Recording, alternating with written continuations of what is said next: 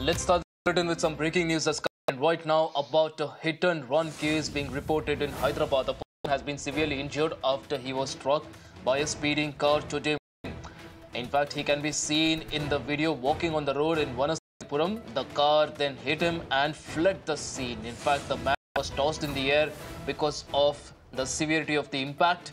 In fact, the victim has also been shifted to a hospital for treatment. The case is being registered as well. The car has been identified. The accused is yet to be arrested. Somit joins us on the broadcast. For more on this, Somit, what more do we know about this accused? Has he been apprehended? Where is he right now? Well, yes, this accused is to be arrested, but police, this happened today morning when, this person was traveling. Actually, he was passing by the CCTV. We can clearly see him walking there.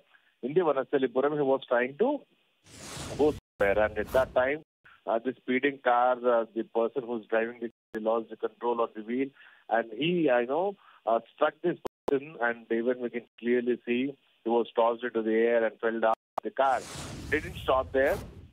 That accused have fled from the spot. However, the incident has. The police have seen the CCTV and also identified the number and also the address and the accused. And very soon, accused will be, caught, is what police are saying. Absolutely, Somit. Appreciate you joining us on the broadcast. The accused is to be arrested, but meanwhile, the car has been identified, so we believe that he will be arrested very soon. But meanwhile, this person has been hospitalized.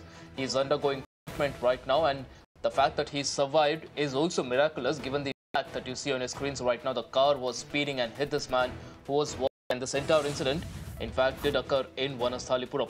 Let's now